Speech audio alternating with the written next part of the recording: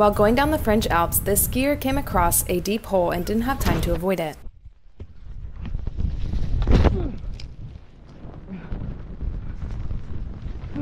The skier fell almost 50 feet down before finally coming to a stop. They were with an adventure collective known as the Poutos, and others in the group were able to safely rescue the skier.